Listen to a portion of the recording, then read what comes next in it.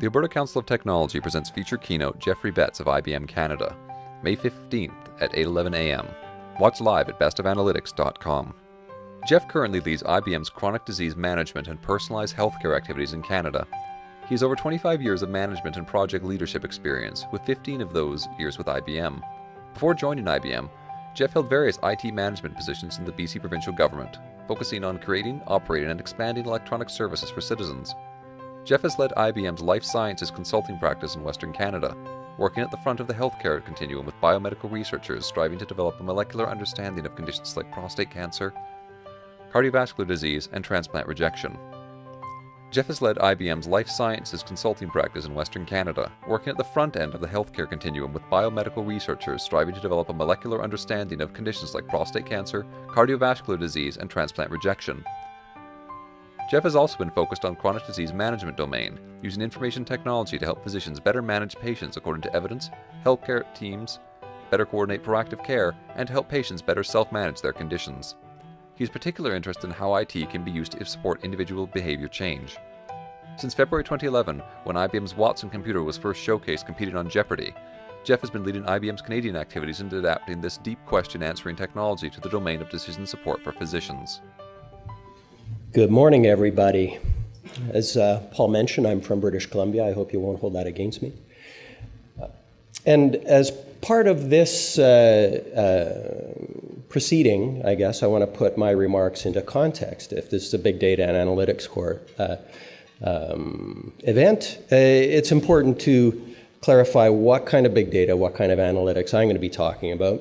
IBM kind of divides that world into two. And on the left here, we have knowledge-driven analytics, which is what Watson is, where we already have a body of published knowledge, body of evidence in healthcare context. The other kind is data-driven, and where you're using observational data and you're trying to extrapolate from that.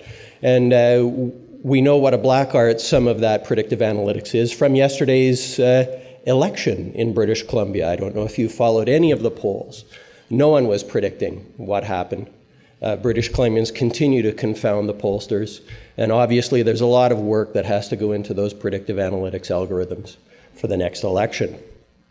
So I'm going to be talking about IBM's Watson technology. You may have heard about it a couple years ago when IBM took on the grand challenge of teaching a computer to play Jeopardy! And why would a $100 billion company invest in game-playing technology? Well, it's because Jeopardy! Represents a grand challenge in the domain of artificial intelligence, and specifically in the subdomain of deep question answering within artificial intelligence. Because the nature of Jeopardy!, this game show where the answer is the question or the question is the answer, and the texture of the game is all about innuendo and nuances of language, punning, the wordplay. It's a very complex linguistic problem. And so if you can get a computer to actually perform against the rules of Jeopardy!, then you've got something that could be quite useful for many other domains. And so because we were successful in adapting this technology for deep question answering in Jeopardy!, we're now busy working on adapting it to a couple of other key industry domains. We're working in the financial sector with large banks, using it as an assistant for customer support. We have a secret contract with the US government that I can't talk about. And we also have, the key area that I focus on is adapting it for clinical decision support in healthcare. How can we use this technology to help physicians deliver better care by giving them all the evidence all the time at the point of care? So again, just to dwell for a moment on the complexity of the natural language problem that Watson solves, when you look at natural language, it is ambiguous, tacit, contextual. And here on the left, the three Watsons. The first one, the man, the founder of IBM. The second, location in IBM's New York Research Center.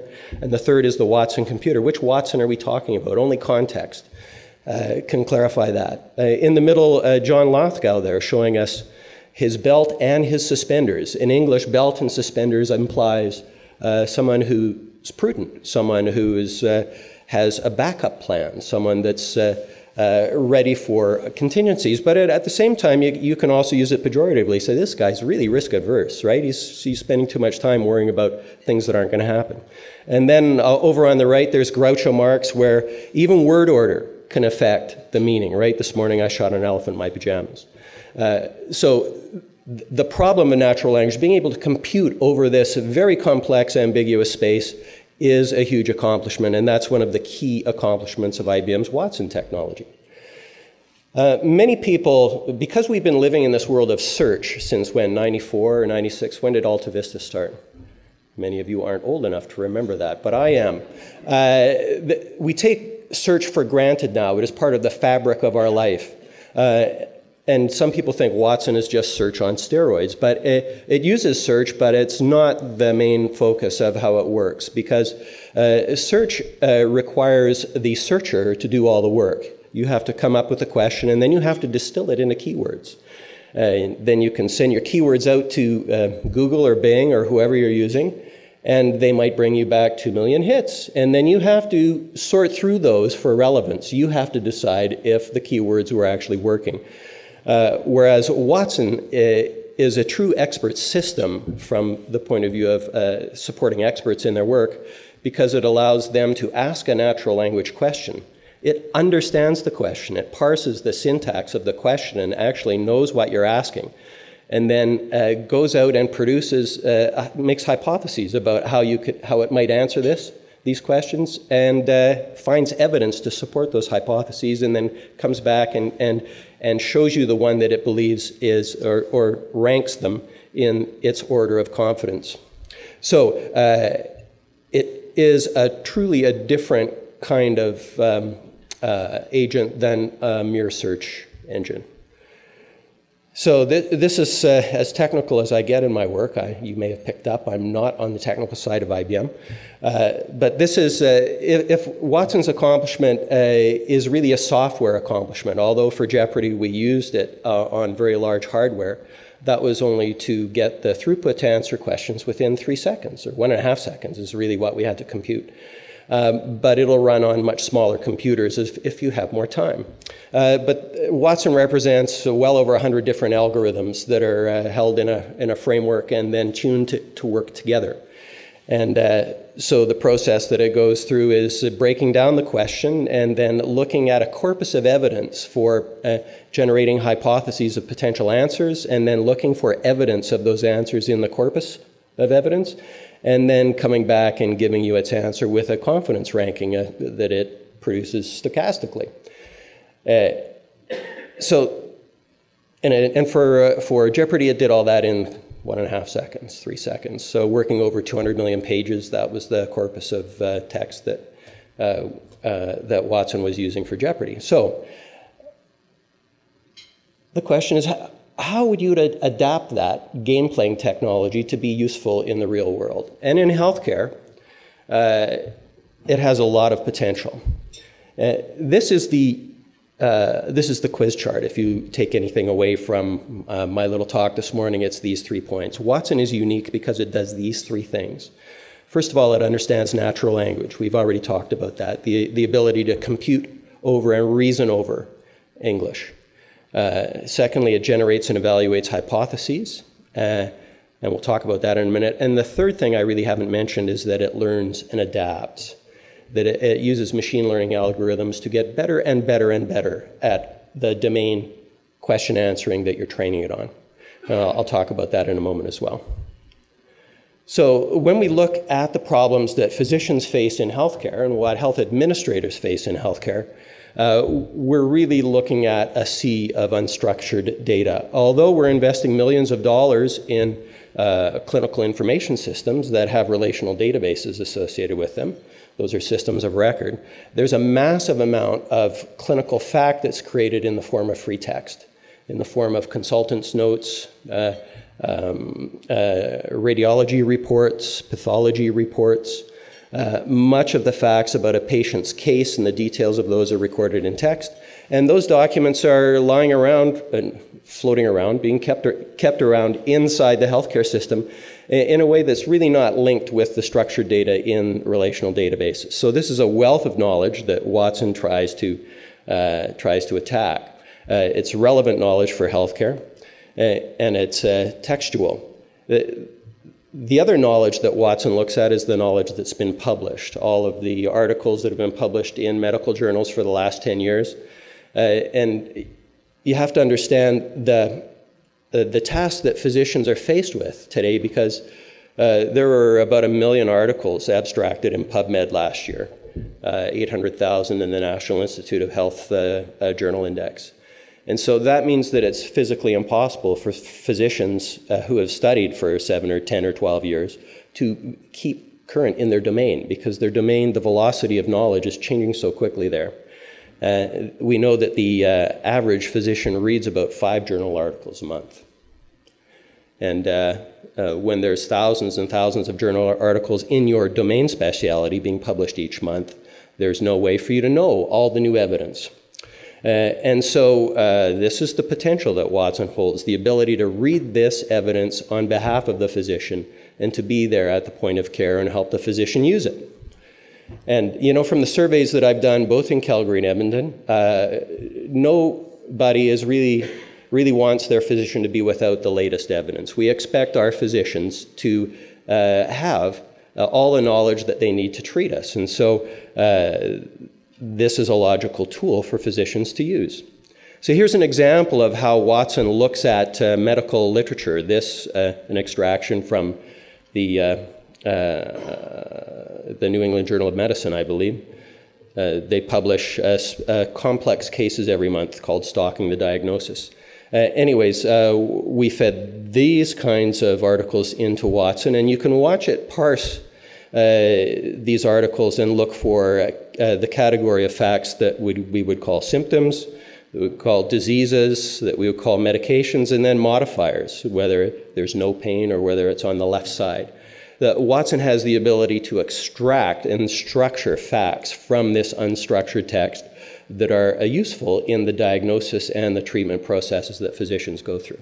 And the diagnosis and treatment processes that physicians go through are similar in structure to how Watson works. Physicians do generate hypotheses, and they do look for evidence to support those hypotheses. It's common that physicians will have 3 or 4 potential diagnoses in their mind while they're working through a problematic diagnostic case, and they'll be looking to match evidence, facts from labs, from family history, symptoms, to those diagnoses to see if they fit. So there is congruency in the way that the processes, the cognitive processes that physicians use, and the way that Watson is architected. The cognitive processes that physicians use are their strengths and their weaknesses. They're faced with the same wetware limitations that the rest of us are, in the sense that their brains work as excellent pattern recognizers, but we're really not organized to look at tens of thousands of articles in detail and to keep all of those facts in our head at the moment. Because we're pattern recognizers, we're susceptible to errors in decision-making, cognitive biases, which is the root cause for all of the key problems in diagnosis, but also in other industries, the operation of nuclear power plants, the piloting of aircraft. When you look at adverse events that happen in those industries and you analyze root cause, cognitive bias or cognitive dispositions are always at the root. And so Watson provides the physician with a way through these kinds of framing problems that we all use as a way to save time, but they can lead to the wrong conclusions. Watson barks up every tree, I guess, is the way to think about Watson, looking at every article and evaluating every piece of evidence that the physician can't. So I mentioned that Watson's a learning technology. This is the learning curve for how we trained it to play Jeopardy. And the bottom lines were some of the initial work that we did, and as we got better and added algorithms and tweaked algorithms, you could see that the performance of Watson, the lines moving up, started to come into the cluster of dots which represent the performance of the 2 world champions in jeopardy. So the cluster of dots is the human performance and the lines of the machine performance. And over time, we were able to train Watson, obviously, to be competitive there. And we are doing the exact same thing in healthcare. There's the American College of Physicians publishes every month something called Doctor's Dilemma, which is kind of like Doctor's Jeopardy.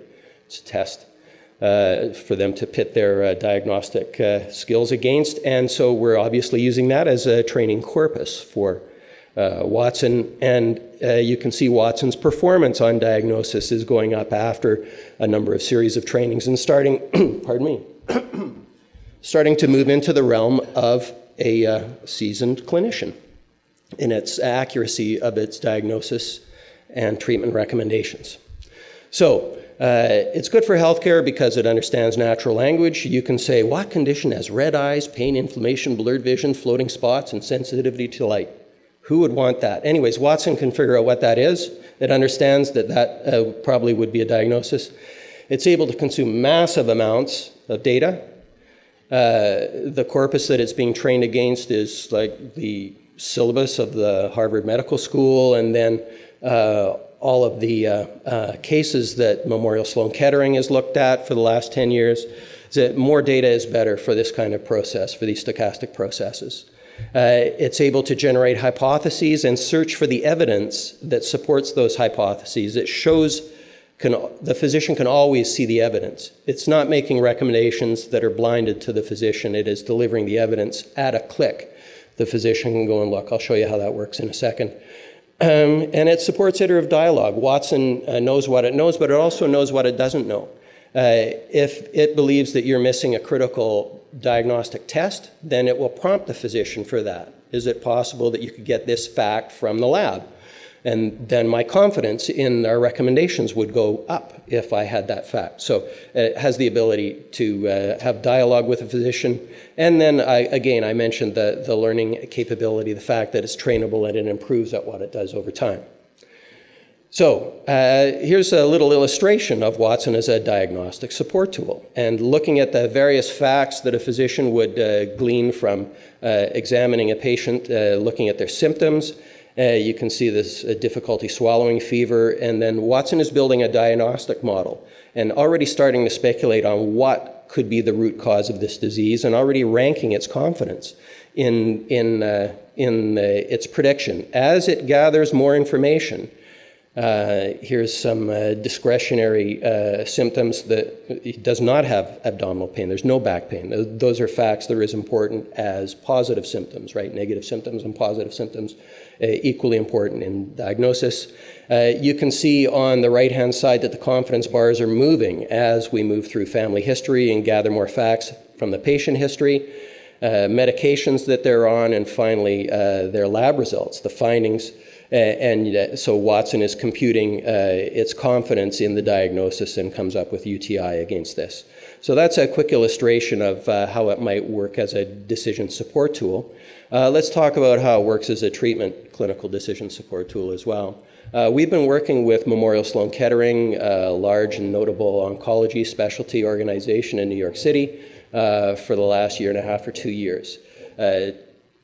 To using their expertise, their oncologists, and combining with our computer scientists and our own medical informatics specialists to adapt Watson for diagnosis and treatment. And so we chose oncology very specifically. It's a key domain in healthcare where all the numbers are going the wrong way because our populations are aging, the incidence of cancer is increasing.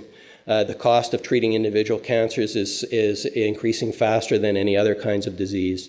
There's a lot of reasons why oncology, and from a practical point of view, it's a narrower domain than general practice. General practice is a much more complex question answering a domain problem than oncology. So we can bound the domain by focusing on oncology, and there's need in the marketplace for the complexities of the decisions that oncologists make are as complex as any physician, so they could use expert systems. So we're working on 3 different therapies. The one I'm going to show you today is the one on the left, the Diagnosis and Treatment Advisor. That is what we're doing with Memorial Sloan Kettering.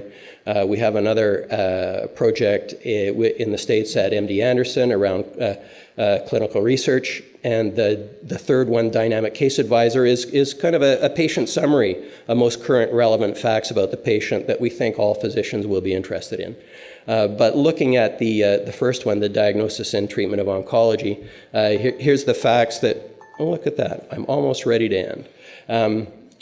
Memorial Sloan Kettering sees the key issues the same way as IBM does in this market, and so that's why we focused on it. Just to give you a quick illustration before I close, I'm going to show you a couple of slides from the actual application that we're working on, how Watson might be integrated into the clinical care processes that physicians use.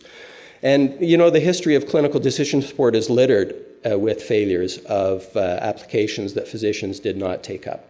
And why is that? It's because we've tried to force physicians to change their clinical workflow, to do things in a way that they don't want to do, usually to do it in a way that costs them time. If it costs them 30 seconds, they won't do it. So you have to integrate this tool into the clinical workflow processes that physicians are comfortable with. And here you can see it baked into the patient electronic medical record, the interface that physicians are already using to treat patients. And you see an Ask Watson button down on the lower left corner. And Watson will take the information from your EMR and then go out and compare it to guidelines and textbooks and journal articles and drug documents and other clinical documents like clinical guidelines for oncology very quickly, and develop a summary of its perspective on this patient. And then down on the lower left, you can see that there's case information, test options, and treatment options. Anyways, this unfortunate woman, a young woman, non-smoker, has been diagnosed with lung cancer. And so Watson starts to look at potential treatment options for this patient and sees that there's missing information, prompts the physician for an MRI, and prompts the physician for a gene mutation test that would all be relevant. Up in the upper right-hand corner, you see this button about evidence for the test that it's suggesting. And so if the physician questions, for whatever reason, why Watson would be recommending that, the physician can drill in and go look at not only the abstract of the article, but down into the very article itself that Watson is using as its reference for why this evidence is relevant to the case. So the physician never has to take anything on trust from Watson. Watson is just reading. You know, it's like having an assistant that reads every article and providing the physician with quick access to that.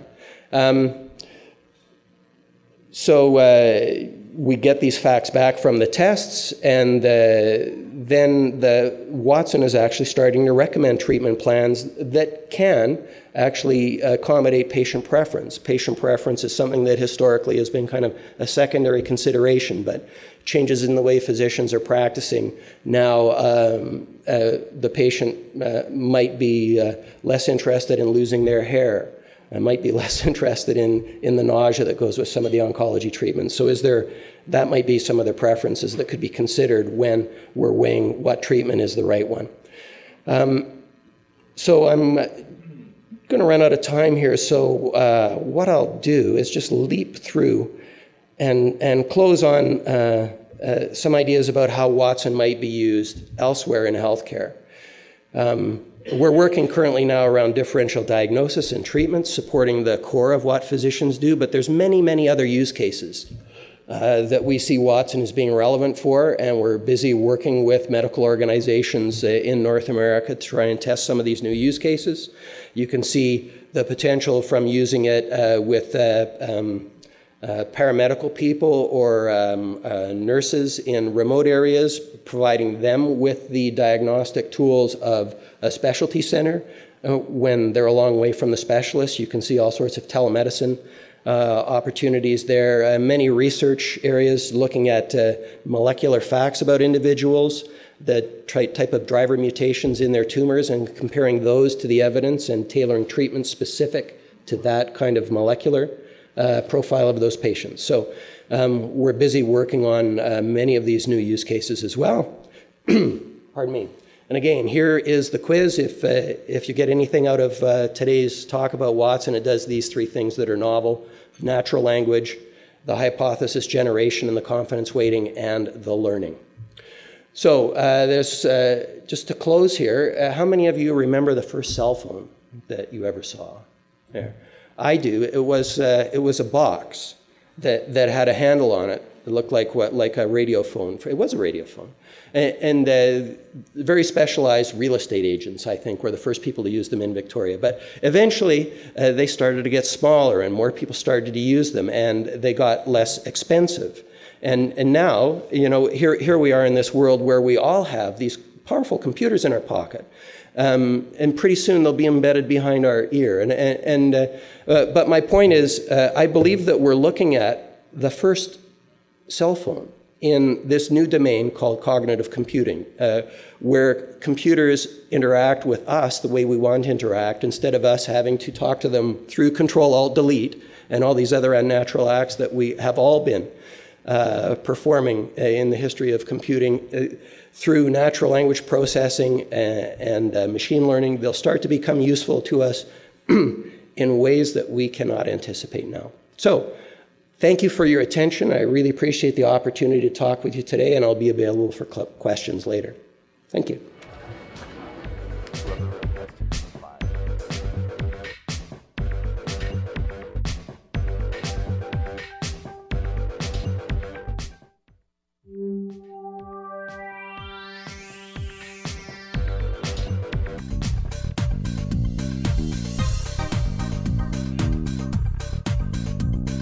Join the conversation next year as more cities become data-driven. Become a community partner. Contact us at info@abctech.ca.